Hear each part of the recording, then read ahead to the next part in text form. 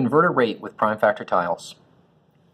Convert 25 yards per 6 seconds to feet per second. 5 times 5 for 25, 2 times 3 for 6. And for the units, yards and seconds, I've got a tile here made from craft foam, and I've got a sticker on the reverse of my prime factor tiles. In order to convert from yards per second to feet per second, I need to eliminate yards and introduce feet. I'm going to use the same concept that we do with prime factor tiles, where tiles above and below the fraction bar cancel each other out.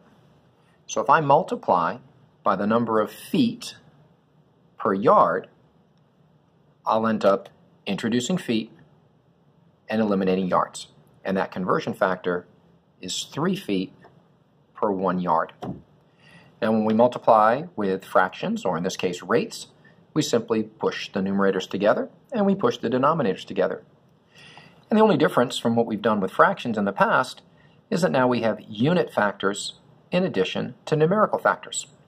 The best part is, unit factors behave the same way as numerical factors. So a 3 common to numerator and denominator is 3 divided by 3. 3 divided by 3 is 1, canceling out. Speaking of 1's canceling out, we don't need this 1 on the bottom here. 1 times 2 is just 2. Now you'll notice yards divided by yards. And 1 yard divided by 1 yard is 1. Just like 3 divided by 3 is 1. 1 times any number is the number itself, and yards are unnecessary. And that leaves us with 25 feet per 2 seconds.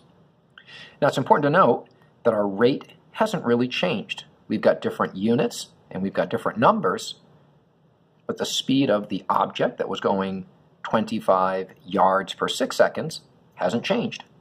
And so we can say that these rates of 25 feet per 2 seconds and 25 yards per 6 seconds are equivalent rates.